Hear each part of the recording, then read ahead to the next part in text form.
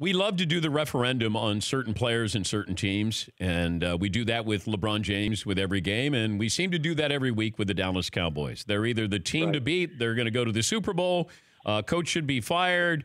The reaction after losing to the Colts and being shut out is what?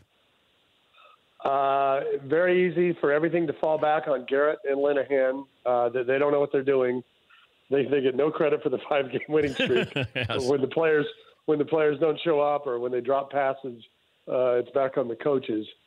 So that's kind of the theme around it. And I think Cowboy fans are very skeptical. There may be millions of them, but for good reasons. No NFC championship games for 23 years. They're very skeptical. And I think the 5-game winning streak had made a lot of us think, this team's going to win the East, and they'll win the wild card game at home, and then we'll see.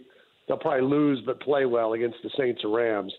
And now it's back to, could they lose to Tampa Sunday? Could they really need a win in New York the last week of the season just to win the East? Because everything fell apart, not just in the Cowboy game, but then Philadelphia and Washington winning games. I mean, all three of those results were pretty crazy. It just felt like, and teams have these games where you go, I can't explain that. And it felt like that was one of those games, like Minnesota losing to Buffalo, where you go, how did that happen? I know the Colts are a good team, but it felt like it was just an odd matchup to me.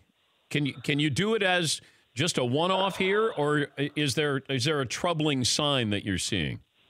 The troubling sign is the defense getting. It's funny, they got shut out. And the thing I take out of that game is, Marlon Mack ran for 139 yards, a career high. Is this defense going to go back to getting pushed around? Because that hasn't happened in a while. So that's the scary part. But I think you're right about the first part. The Colts are in this dogfight with Tennessee and with Baltimore. They got to keep winning just to have a shot. The Cowboys knew after they beat the Eagles, no matter what stuff Jason Garrett tried to feed him, they had a 2-game lead in all the tiebreakers with 3 to go. They really, and they still don't, they probably don't need to win another game. They could just wait for Philadelphia and Washington to lose a game. So this game meant everything for the Colts. The Cowboys, they'd like to keep winning, but when a couple bad things happened on those early drives, the block kick, the drop pass down at the 1, it's kind of, you shrug your shoulders and go, well, it's not going to happen. For more Dan Patrick Show, tune to Audience Channel 239 on DirecTV or download the Dan Patrick Show app.